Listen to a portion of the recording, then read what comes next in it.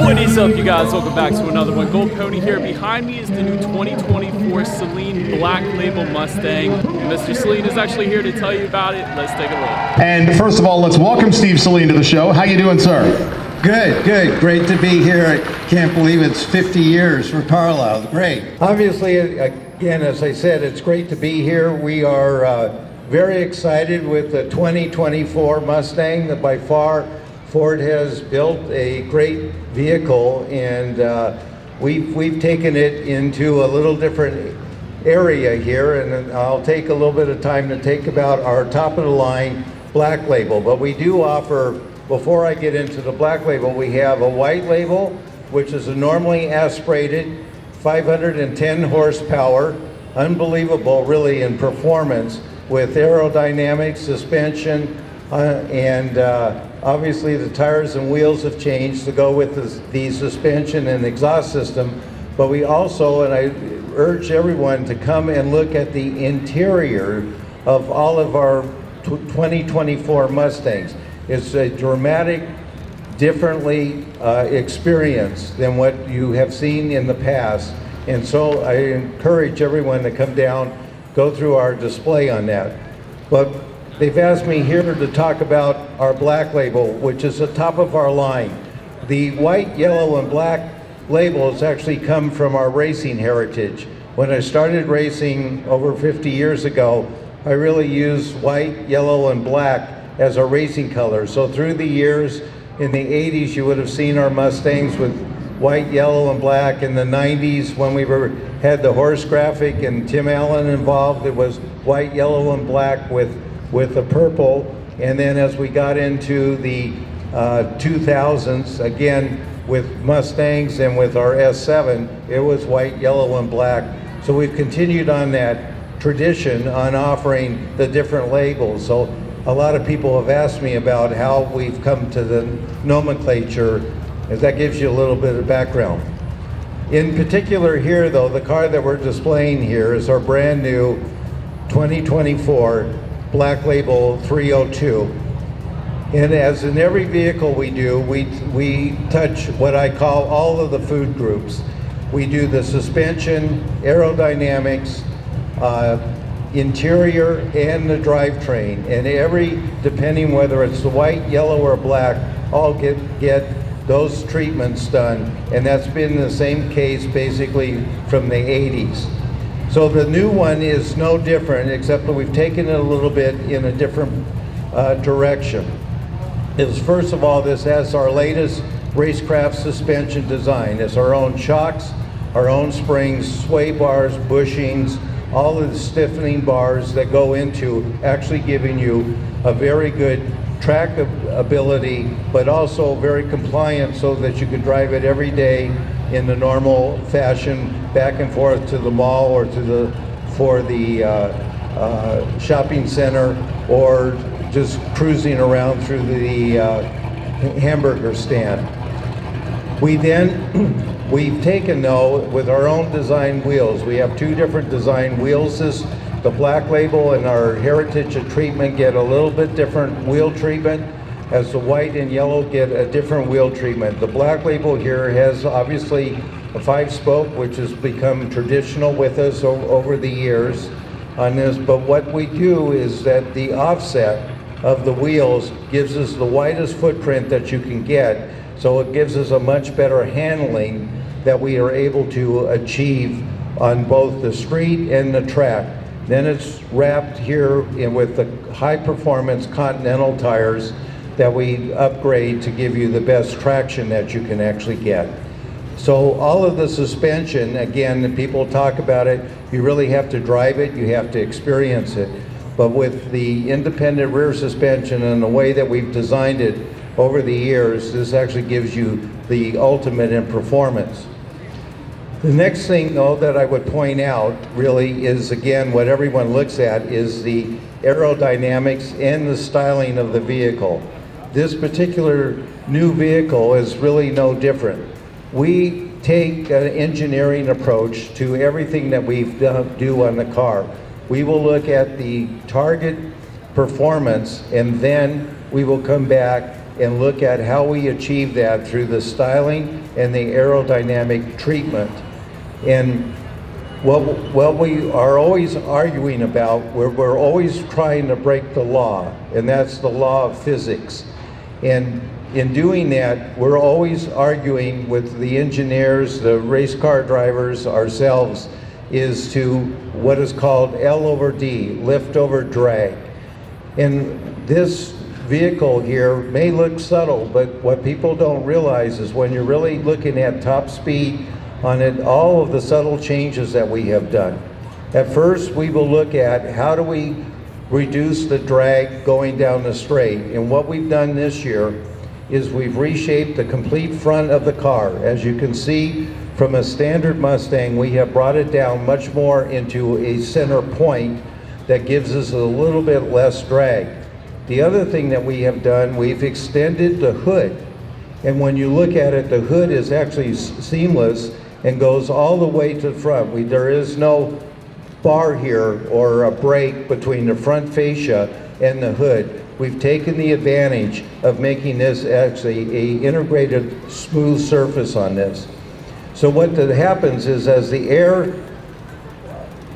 impacts the front of the vehicle, you want to be able to channel it. And that's where the side vents that you can see how we've done gives us as if they were canards on this. We've incorporated that on the side through the side strakes here with the canards.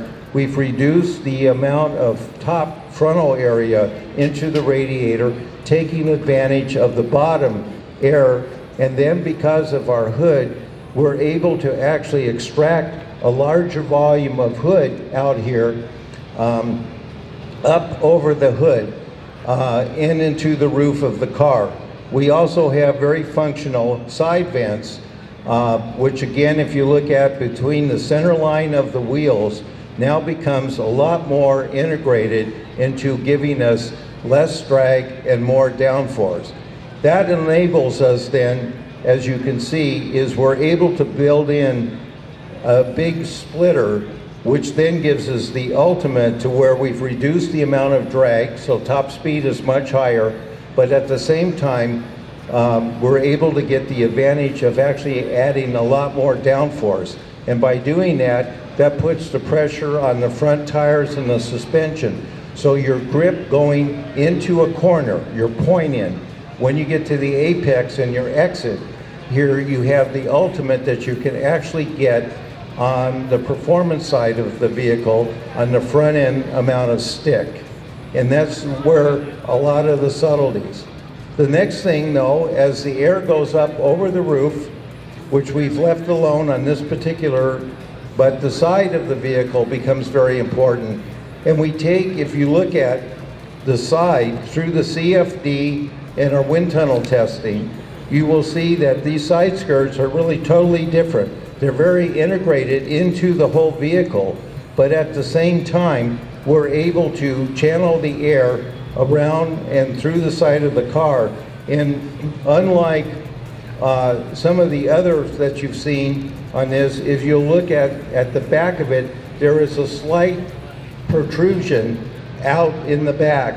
The reason for that is that we take a lot of time to put where the center or the pivot point of the vehicle is, and from a driver's standpoint, having that in the right near the back of your seat gives you the best feel when you're really trying to go fast. And that's where part of the aerodynamic development gets into it. Some you see up in the front, more like front wings.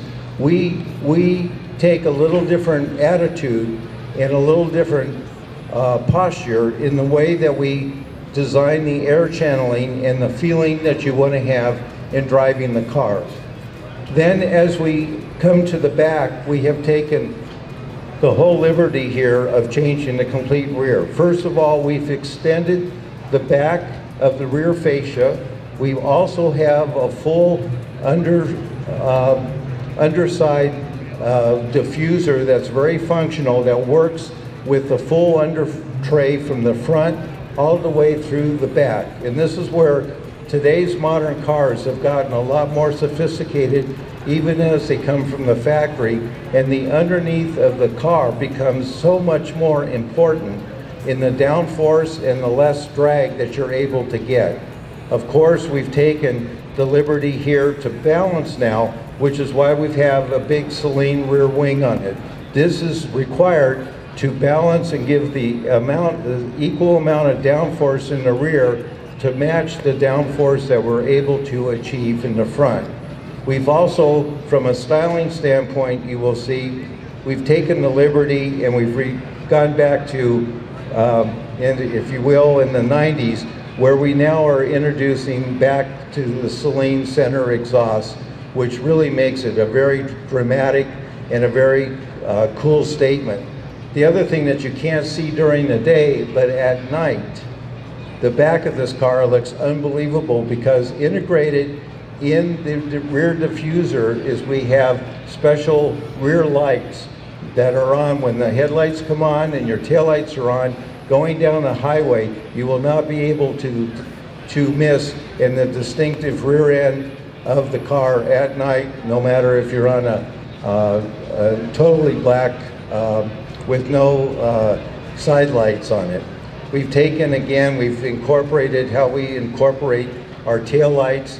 The reason for that, it gives a little bit of a wider stance, and that's been part of a traditional Saleen insignia here for quite a few years. So overall, we've ended up having a very integrated. It's a little bit more sophisticated, and you really can't tell where Ford stopped and we begin, and that's one of the things that we always take a lot of pride on. We've also made it into a traditional Mustang that I would point out that we add the B-pillar post, so you actually have a quarter window that goes all the way back to 1964-65 tradition. The next aspect that we do with the vehicle is we go in and look at the interior. The interior, again, this is probably a little bit more than in the past. We have a major change that we have done with the seating.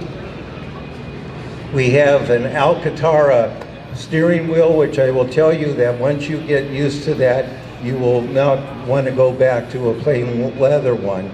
And our seats have the right upholster. We have brought all of our assembly of the seats now are done in-house, all the upholstery. This has the Alcantara, and we kind of joke about the fact that we can put Velcro on the back of you and then you sit in the seat, you will never move again. You'll need a lot of help to even get out of it, but talk about grip. But the biggest change that we have done, we've taken advantage. Ford has upped the game on having, if you will, the latest in electronics and basically the iPad type of both the dash and the information and implementation system. We have taken the liberty where we have wrapped that whole into a concentrated cockpit, so to speak. So it gives you a lot more of a sports car, race car type of a cockpit. And then we've also taken and integrated into the grab handle, which you will need for your passenger, not suggesting that you scare people, but at the same time, it makes it very nice and it's integrated into the whole system. And again, this is something that is on all of our cars, whether it's white label, yellow label, or the black label.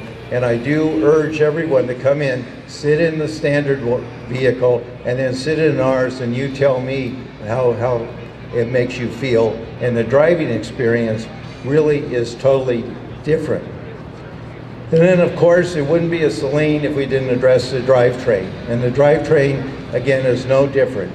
Everybody takes their own part.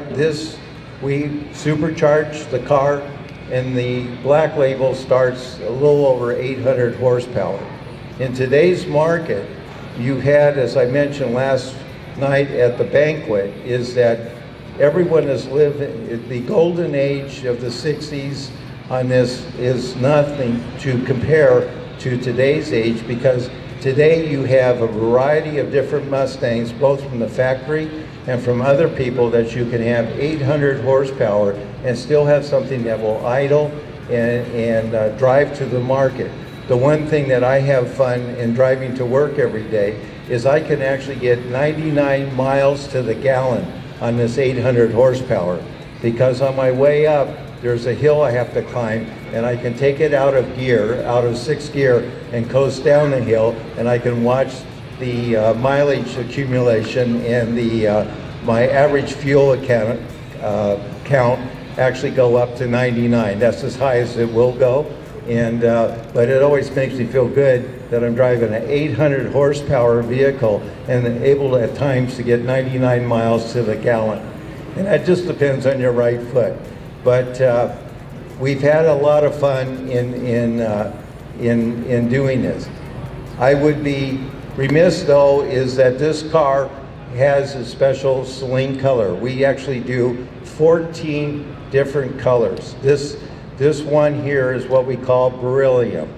And the reason that beryllium is a copper color, and again, invite at night or during the day, the flop on it from golden to more copper to orange on this, I think, is at times can be very breathtaking to look at how the paint application has been done.